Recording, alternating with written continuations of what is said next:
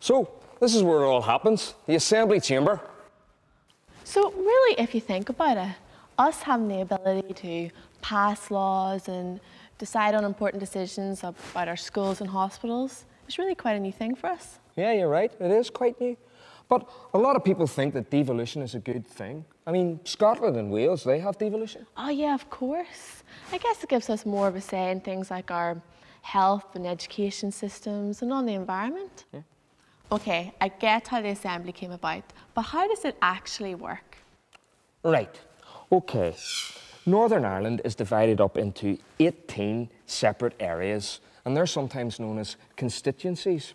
Now, each constituency elects 6 members of the Legislative Assembly, right? Now, that's an MLA for short. So that means that Northern Ireland has 108 MLAs in total. MLA? Is that another word for politician? Yeah, you're right. An MLA is a politician who's elected to make decisions on our behalf. Now, most of the MLAs are members of political parties. And can anyone join these political parties? Yeah, and most of these political parties, they would have a youth wing. Now, a political party is formed whenever a group of people come together who feel strongly about certain issues, so they would elect a leader, and then when it comes around to an election time, well, they would put people forward to be elected in each one of these constituencies. So can we vote for these people? Well, you can when you're 18, but you're not 18 yet. And then, of course, when you're 18, you have to register. Okay, well, when I am 18, how do I register? Well, all you do is you download an electoral registration form from the electoral office, and you fill it in, and you sign it, and you send it back to the electoral office. It's as simple as that, really. But how do you know who to vote for? Each of the political parties set out their ideas in something called a manifesto. Vote for me. Check out my manifesto on Facebook. I'm campaigning for longer school holidays, ban all school uniform, free travel for the under-21s, free downloads, more student discount. Vote for me. Carla for #1. So what do these 108 MLAs do when they're elected? Well, on Monday and Tuesday, the MLAs come here to the Assembly chamber and they'll debate issues and pass laws. Now, this is what's known as the plenary meeting. But there's very strict rules that the MLAs have to stick to whenever they're debating. And the person that makes sure that these rules are followed is called the Speaker. Now, the Speaker sits over there.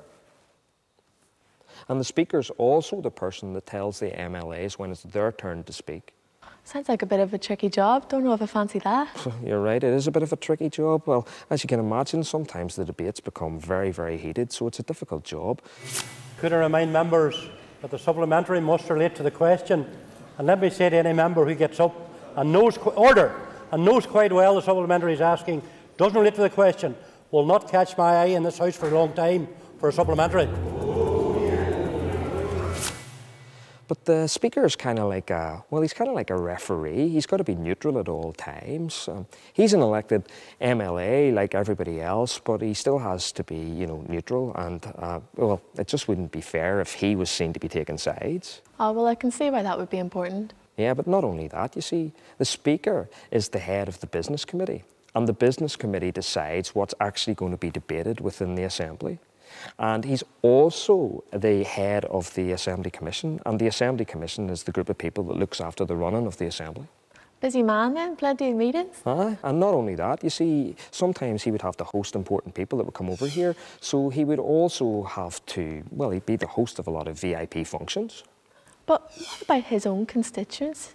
Surely he'd have to look after them as well. Well, now, that is a very good point, Carla, because he is still an elected MLA, so he still has to look after the interests and the issues of the people in his constituency, so he still has to, answer their emails and answer their phone calls. But back to the point you were saying there about plenary meetings. Yeah. Could I go to one of these? Of course you could. Anybody can go to one of those. I mean, the whole point of democracy is that it's an open and transparent form of government. So all you've got to do is come up here and take your place in the visitors' gallery. And all of the debates, they're recorded by cameras and they're broadcast on the internet. And you can just check that out on the Assembly website. So all MLAs do is Sit in chambers and debate about things? Well, no, Carla, there's far more to it than that. I mean, some MLAs do sit on committees about the environment and health, but there are other MLAs that get an additional job and they will become ministers. Now, a minister is in charge of an entire government department, so that would mean you'd be in charge of the Department of the Environment or the Department of Education. Now, I've heard of ministers, but to be honest with you, I have no idea what they do. The ministers form an executive committee, and they're the ministers from the largest parties, and they meet here at Stormont Castle. Now, they'll decide a budget, and that will mean they'll decide how much money is given to each individual government department. So they'll decide how that money's spent, and that's what's known as the programme for government. All right, so is there someone in charge of the executive committee? You're following this really well, Carla. In fact, there's 2 people in charge. Do you remember that wee piece that I showed you about the power sharing between the nationalists and the unionists? Oh, yeah. Well, the executive is headed up by 2 ministers, one unionist MLA and one nationalist MLA, and they're known as the First Minister and the Deputy First Minister. So, why do we need 2 people in charge? Well, I suppose before the 1998 agreement, it was difficult to get people to make any sort of agreement. So the 2 leaders have agreed to work together and to share the power, and they're the First Minister and the Deputy First Minister. And they've also got 2 junior ministers to help to assist them. So can the ministers in the executive decide on whatever laws they want? Well, they can come up with ideas for laws, but because you've got ministers from all sorts of different political parties and with all different sorts of viewpoints, it can be very hard sometimes to reach agreement. So whenever it comes down to making a law, that can really slow down the process. But the MLAs, they keep an eye on the ministers and their work. Now, there's always 11 MLAs on each committee, and each committee will meet on a Tuesday, a Wednesday and a Thursday. And just like those plenary sessions that we were talking about earlier, well, anybody can come up and have a look at those, and you can see what those committees are discussing. The executive is clearly the decision-making cabinet-style approach to government, and it is accountable to the Assembly. And the Assembly holds the executive to account through questioning and amending legislation, through the committee structure here in the Assembly, and also through questions to ministers, either written or oral, through adjournment debates. So the Assembly has a very important function, and it's only right and proper that it holds the executive to account. Okay, so let me see if I've got this right. If I'm an MLA, I'm either a minister in charge of a government department, or I'm sitting on a committee checking up on the minister? Aye, that's right. Okay. And the MLAs sitting on the committees, they keep an eye on the ministers? Do they make sure they're doing a good job? Yeah, I suppose you're right, Carla. The committees exist to make sure that the ministers make effective laws. And you'll find that the MLAs are from a wide range of political parties that sit on these committees, and I suppose that's just to make sure that, that it's fair and that everybody's voice is represented. All right, so let me see if I've got this straight, because my head is spinning.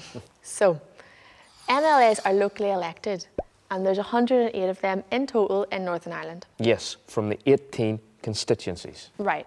And we have 2 leaders, a First Minister and a Deputy First Minister, plus there are 2 junior ministers. And then some of the MLAs are selected to be ministers, and they look after the different areas of government. Yep, and they form? The Executive Committee.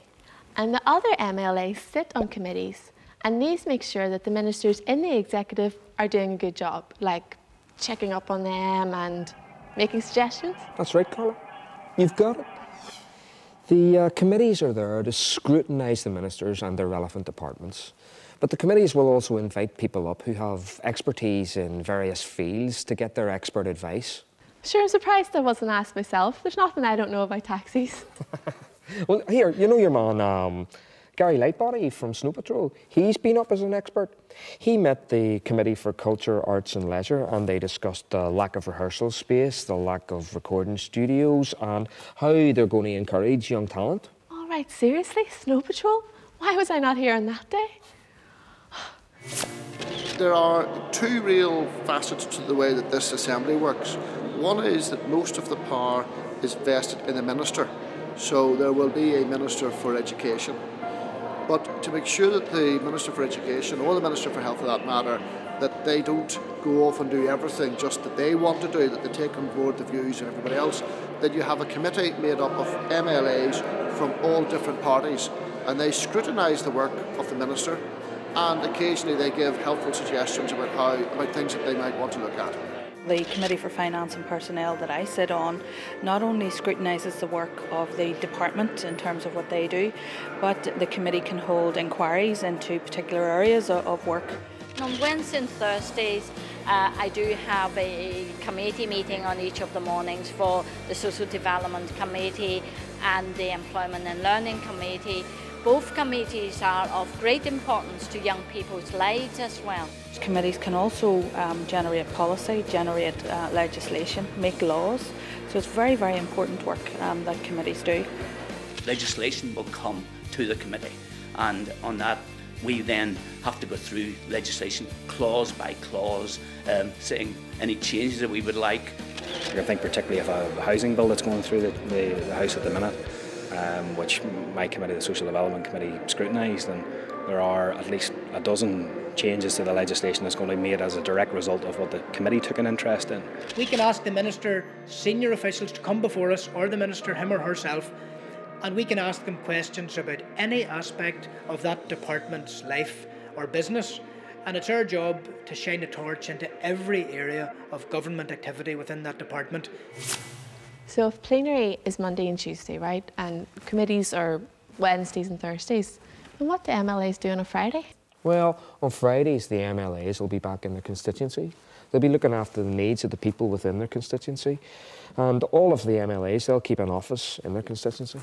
All right. Well, I suppose then that would be the best way to get in touch with them if you had an issue maybe that you wanted to discuss. Yeah, there's lots of ways of contacting them. You can always drop them a wee email. Betcha MLAs don't use Facebook. Oh, well, that's where you're wrong. Some of them do use Facebook. Some of them use some of those other social networking sites as well. And some of them are very keen on Twittering. But you know, there's loads of ways that you can contact your MLA. Like you could arrange to meet them, you can give them a phone call, you can drop them an email, or, well, if you want to be old-fashioned, you can just write them a good old-fashioned letter. Yeah, right, and I'm out of it.